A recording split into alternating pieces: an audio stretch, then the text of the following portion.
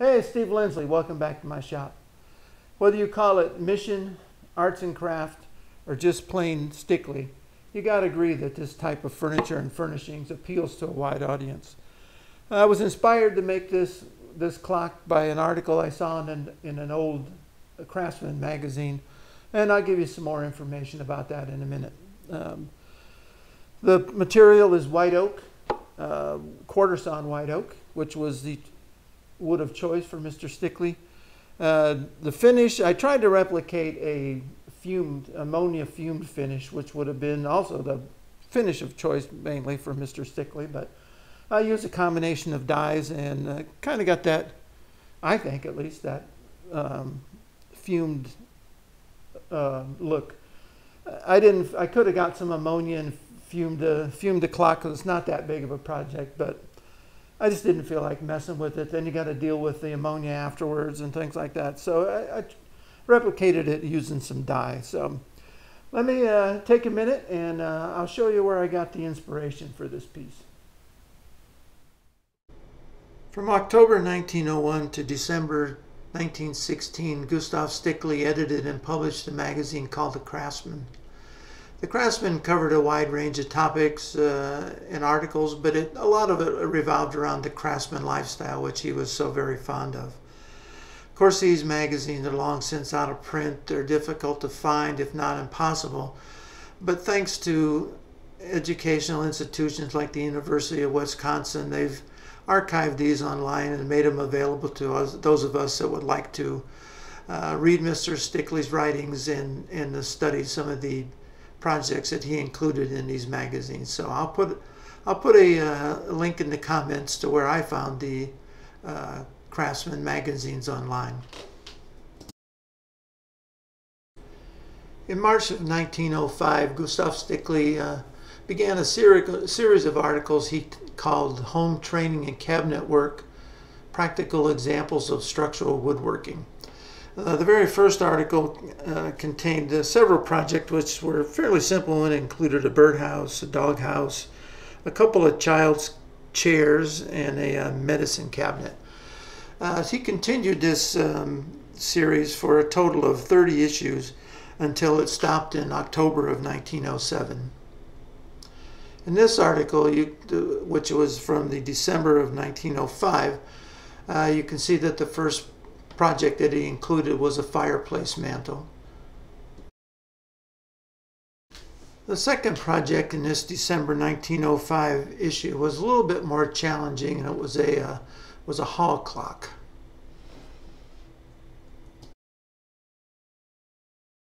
The final projects in that issue were a couple of clocks. One was the mantel clock, which I was very interested in and is the subject of this video. The other one was a wall clock, which is nice, but not something I'd be interested in building, at least at this point. So that's how I found the project that I wanted to make for this video. Also included in the article was a drawing with dimensions. There was a scale that was very helpful, and from this I was able to get the angles that I needed and the dimensions of the pieces, so it was very helpful during the construction of this project. Well, that's where I got the inspiration and the general guidelines to build this clock. So let's go ahead and I'll show you how I made this piece. I hope you enjoy the video. Quarter sawn white oak is the traditional wood for mission style furniture and furnishings, so that's what I'm using for this project. I had a 5/4 by 6 by 10 foot that needed to be cut into lengths and then face jointed. Once we got that completed, I went to the joiner and straightened an edge, and then went to the planer and made the two sides parallel. So that I pretty much did that with every piece that I used in this project. After I finished up with the planer, I run them through the drum sander. My older planer gives a lot of snipe, so I use the drum sander to clean that up and bring the parts to the finished thickness. The front of the clock is only 3/8 of an inch in thickness, so since I was using 5/4 stock, I thought I'd go ahead and resaw the front piece, and then I can join them together and get the width of the piece that I need. The board wasn't wide enough for the front without a glue up, so that's what I'm doing here, just resawing the front, and I did the same thing to the back.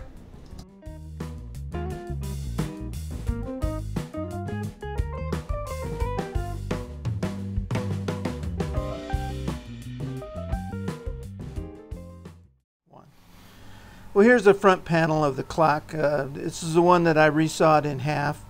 I've gone ahead and glued it together, and I marked the center line, which is the glue joint. So I got a nice tight glue joint there, so you really can't tell where it was joined, so that's good.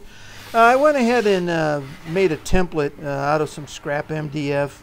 I've cut a circle the size that I want the clock face to be.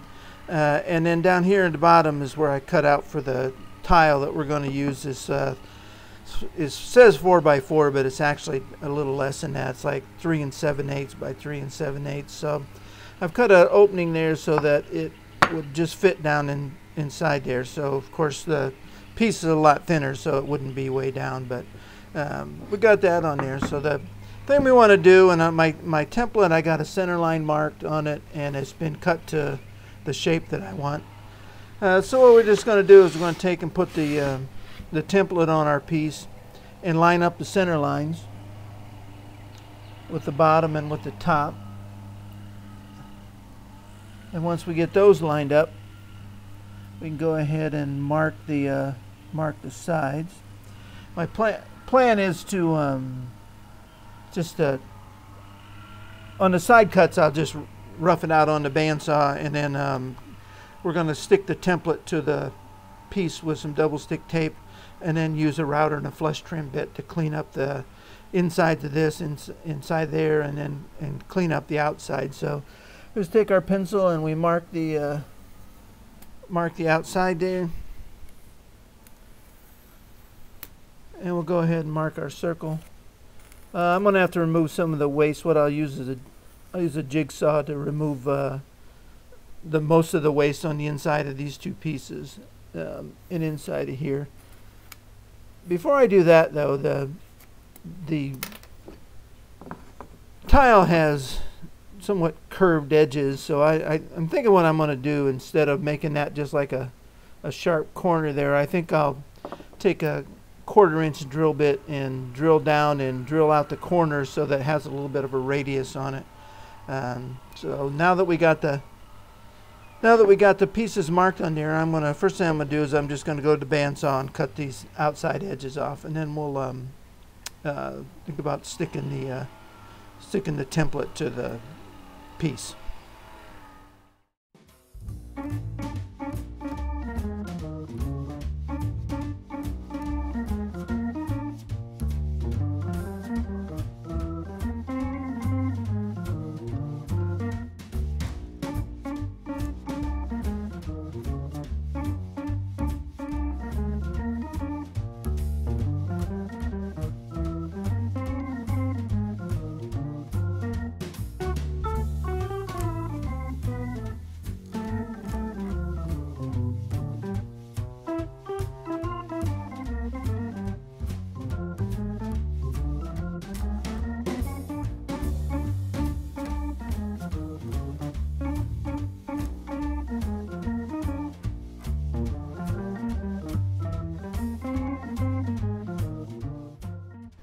I have the front stuck to the template with some double stick tape, and I'm using a flush trimming bit to clean this up. But this particular bit has a bearing on top and the bottom. I'm using the bottom bearing since I have the template on the bottom, so it's just a matter of cleaning those up. It did take a little bit of chisel work on the area for the tile. I couldn't really get into the corners all that well, so I just cleaned it up with the chisel.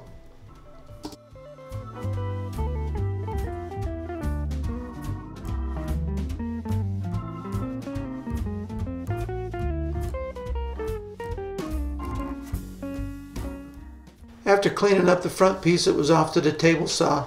I have the dado stack, and we're going to cut a couple of rabbets on the inside of the front piece. The rabbet needs to be 3/4 inch wide to accommodate the size of the side pieces. I actually took a couple of setups to get it to that width, but it was pretty much the same for both setups. Here's the side pieces. I'm just trimming them to width. They're longer than they need to be at this point, but we'll trim them to length a little bit later.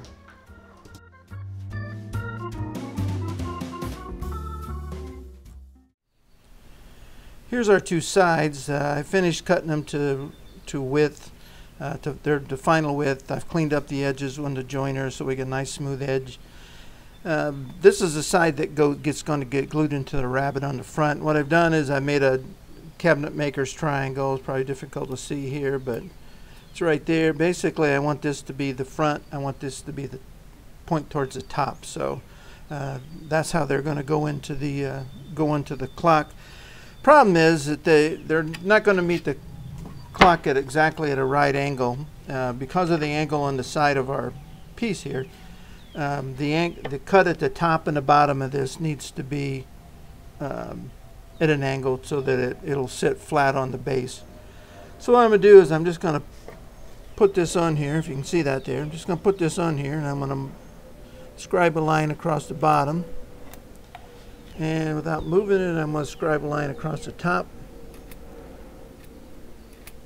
And from that, we should be able to determine what our angle is. So I got a little protractor here, so what I did was I set it, and if I bring it up to the line, that shows me that our angle is 2 degrees. So like I said, it's not much of an angle, but it's enough that if we don't account for it when we go to glue these together, then the board's not going to, there's going to be a gap at the bottom and at the top. So so we need to, when we make these cuts, we need to make sure that we set our saw blade at 2 degrees, and the cuts will be a parallel cut. So all I do is just make an exaggerated line there so I know that it goes in that direction, and the one at the bottom here will go in this direction, so that when I'm putting them on the saw, I got a better idea of which way it goes, because the 2 degree angle, there's really not a lot of, can't really tell much difference there. So so now that we got those marked and we know what we need to do, we'll take them over to the saw, set the saw blade at 2 degrees, and make these cuts.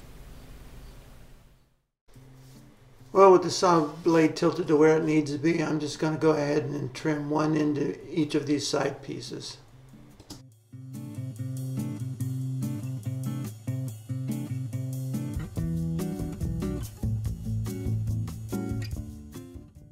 With one end cut at the proper angle, I'm just going to go ahead and use my marking knife and mark both sides to the proper length.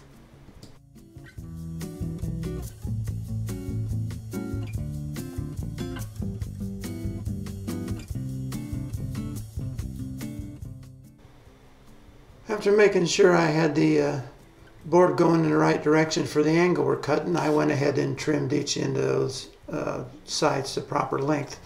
And then it was time to make a rabbet for the back, so we just went ahead and used the dado stack and cut a rabbet in the back of each one.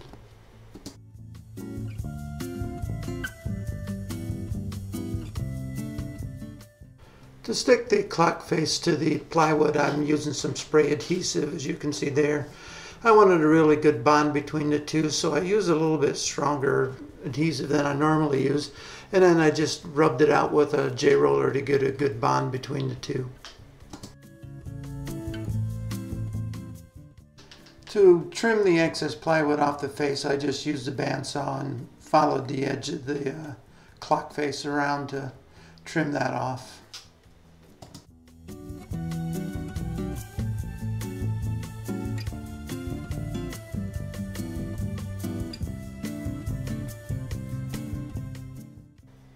Before I went any further, I wanted to round over the area for the tile and the clock face area with a 1/8 inch round over bit.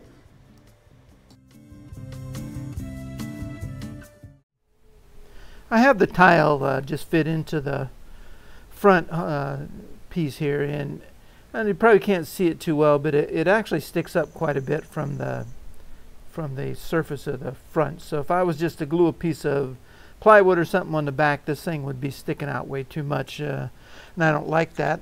So what I did was I figured out that it's about 3/16 of an inch bigger than it needs to be, so I I made a couple little spacers.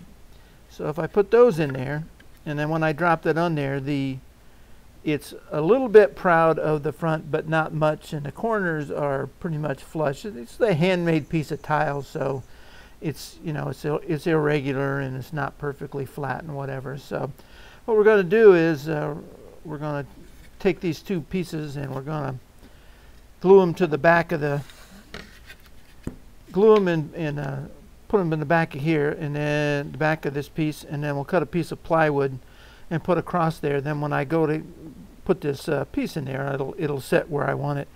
I'm going to use some kind of silicone something or other to glue that in there, but that's for a later time. So the thing we need to do is put a little bit of glue on these, and just a little bit is what we need.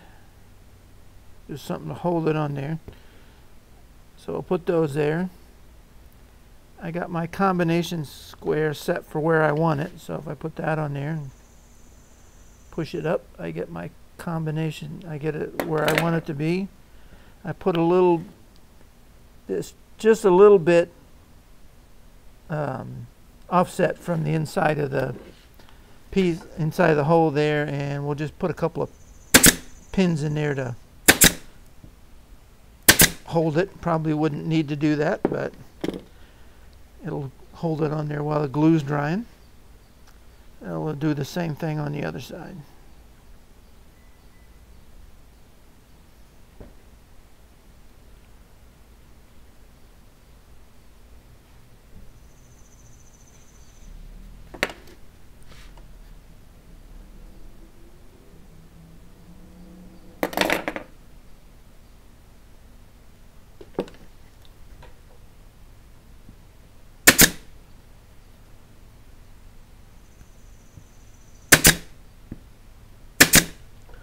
Alright, now that I got that on there, I can take a measurement for the piece of plywood, and then we can go to the table saw and cut that, and that looks like it's just a little over, it's about 5 9/16. So we'll go ahead and cut that, and then we can glue that on there. The plywood's cut this size, so we're going to go ahead and attach it. I just put on a little bit of glue, and then we'll fasten it down with some pin nails. And then when I turn the piece over and put the tile in, it comes out exactly where I wanted it to be. I need to trim the dial, so what I did, I drew a center line on the piece with my combination square, and then I marked the center of the 6 and the 12. Once I line those center lines up, then face will be straight up and down. And once I did that, I can just take my marking knife and mark the edges and draw that out. Scratch it with the marking knife and put a little pencil line on it, and then we can go ahead and trim those extra pieces off. Time to glue up the case. I'm just using some regular Tite Bond. I don't want to put too much on because I don't want to have to deal with the squeeze out. So that's a long grain to long grain joint, so it's going to be nice and strong. I put the sides on. I found the best way to clamp it was to use a couple of band clamps. I cut a spacer for the back just to hold everything square. So I put the band clamps on and a couple of quick clamps in the center part to make sure everything's squeezed together, and everything was square, and it worked out really well. After the case dried, I put the back piece on and marked it for width at the top and the bottom, connected the 2 dots, and then just took it to the bandsaw and cut off the extra pieces.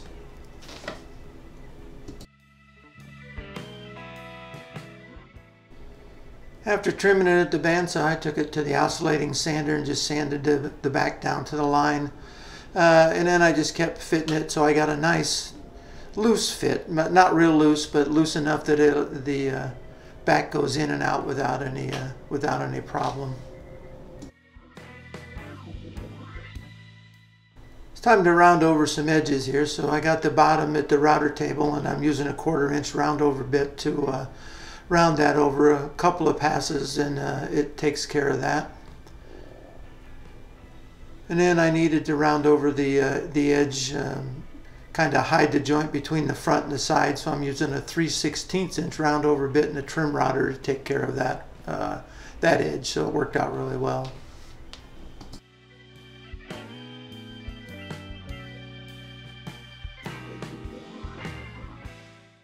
Well, the top piece wasn't quite as easy as just taking it to the router. So based on the drawing, I determined that the angle or the bevel is 35 degrees on the three sides of the top piece. So here I'm just taking it to the table saw, and I got the blade tilted to 35 degrees. Here I just put a little block on the back that's going to ride on top of the fence to help me hold this piece steady as I push it through the blade. So I'll start the saw up there and use a push stick and hold everything tight to the fence and cut three sides of this piece.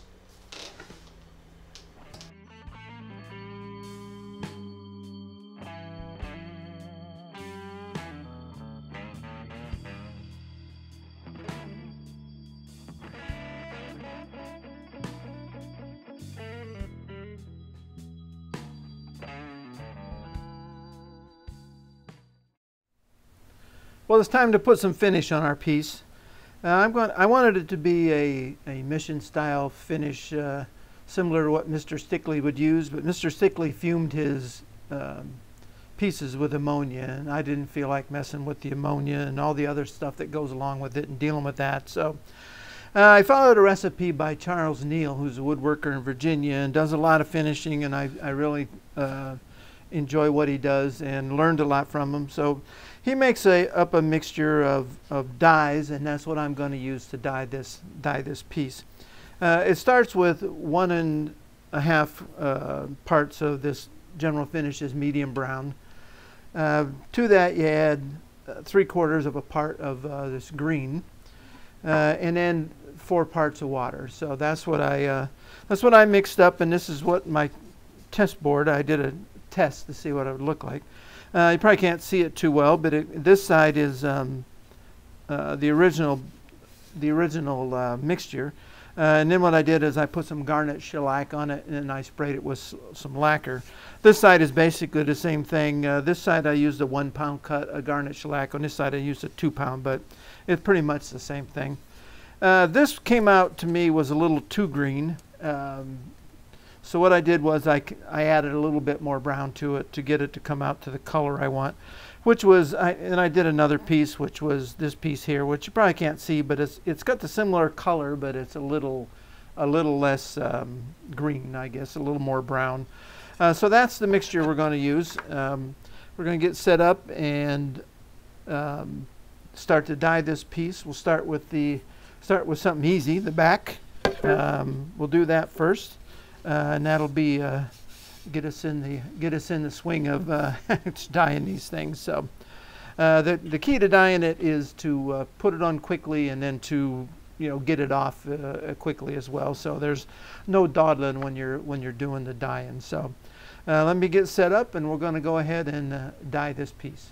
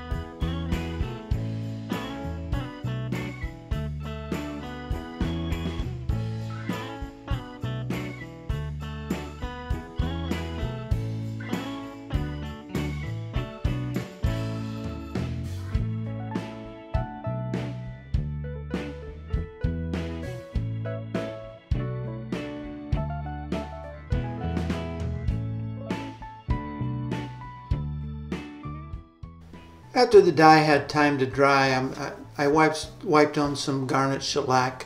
I'm just using a 1 pound cut and putting it on with a lint-free rag. It kind of warms the piece up a little bit and seals the dye, and before we get ready to spray on some lacquer.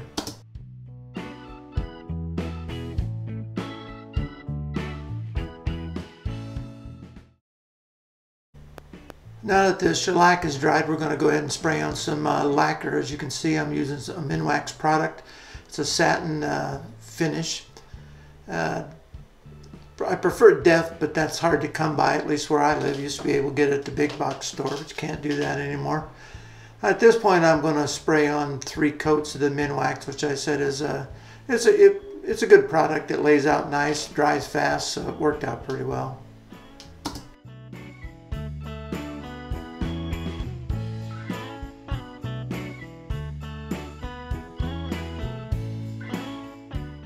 After the 3rd coat of lacquer dried, I scuff sanded the piece with some 320 grit sandpaper, and now I'm going to glaze it, which basically just means I'm going to take some of the dye that I used to dye it and wipe it over the lacquer that I've put on it already.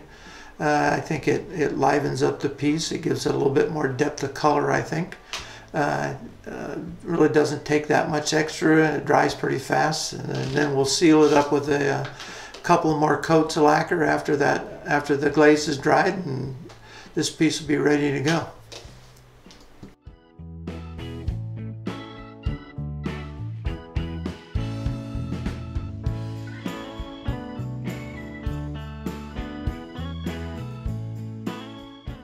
I'm not sure Gustav Stickley would have been that thrilled about using pocket screws, but the thought of screwing through the top and the bottom to screw them onto the piece was more than I could stand to do. So I used pocket screws to put the top and the bottom onto the case. It worked out really well.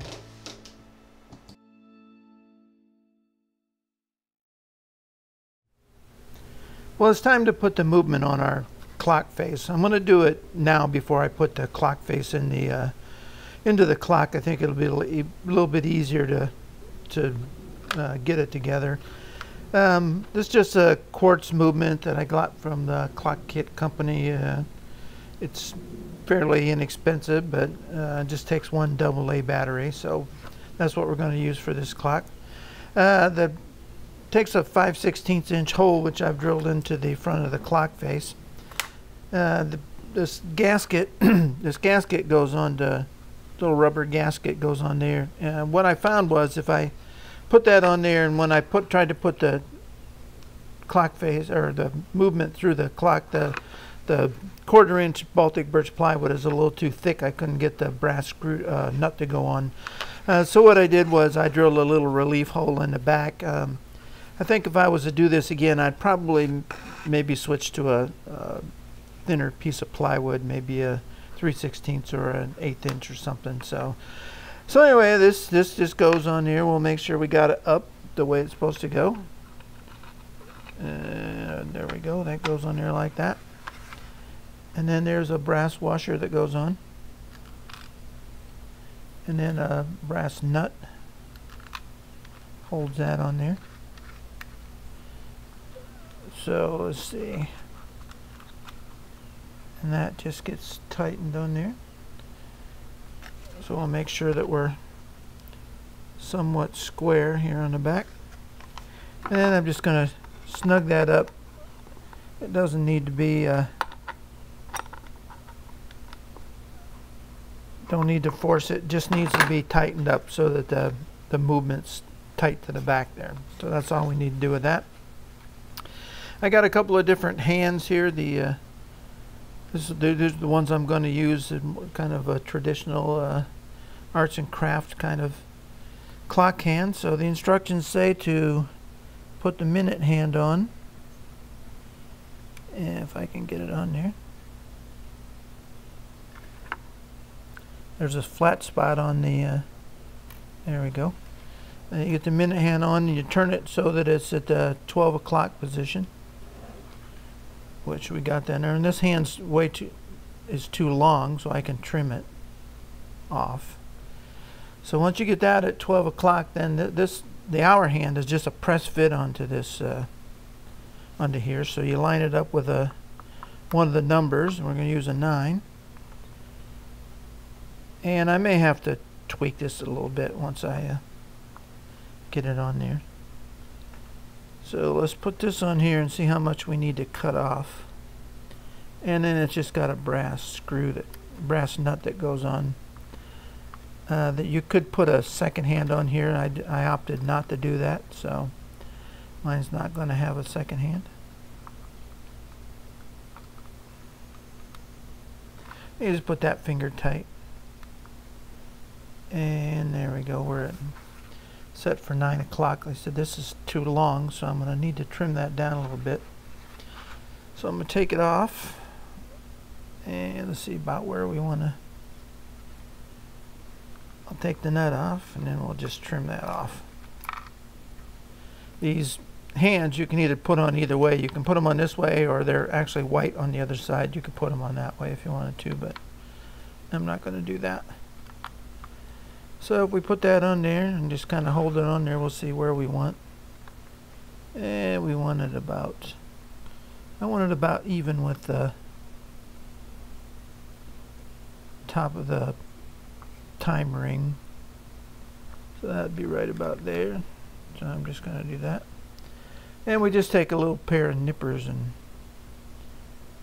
nip that off. And then just file it a little bit. And then we'll touch it up with a marker so we don't see any exposed metal there.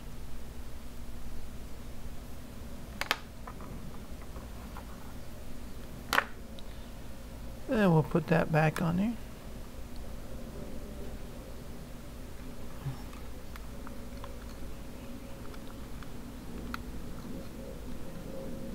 Get the brass nut started straight.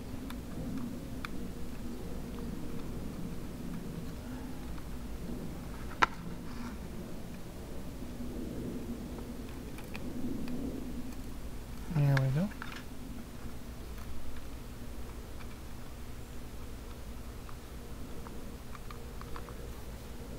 There. So to adjust the time, there's a little wheel on the back, so if we spin it around, the hour hand should be at 10 when we get around there. If it's not, we'll need to make a little bit of an adjustment. Alright, so that reached 10 o'clock, so that's looking good. Alright, so that's all we're going to do with that, so it's ready to go into the body of the clock. I lined up my center marks on the face and in the inside of the case, and then adjusted it right and left till I got an equal reveal all the way around. Then I attached it with some pins.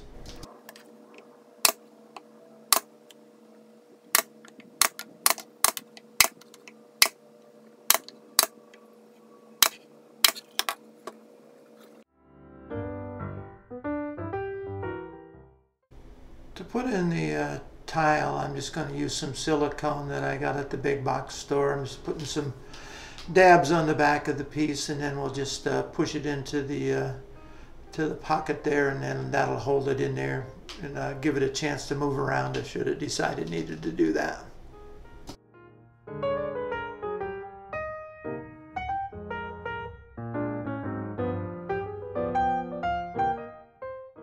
To hold the back on, I'm just using some cup washers that I've screwed into the back of the rabbit, and then in the back of the I actually have some rare earth magnets, so it fits on there pretty nice and holds it in place.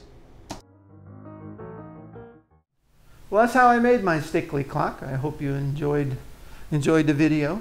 In fact, I liked the clock so much that I went ahead and made a second one while I was making the first one. This one is a little bit different finish, obviously. It's still quarter sawn white oak. The different tile, the clock face, and the movement and stuff are all the same as the other piece. This particular finish fits in better with my home furnishings than the other one did. So they were both a lot of fun to make. They're really not that difficult, but they are certainly are worth the effort if you decide to make one for yourself. So. I'll put some pictures up at the at the end of the video here, and maybe a little bit more about where you can learn more about Stickley furniture and the Craftsman Magazine and Mr. Stickley's life in general. So thanks for watching, and please don't forget to subscribe.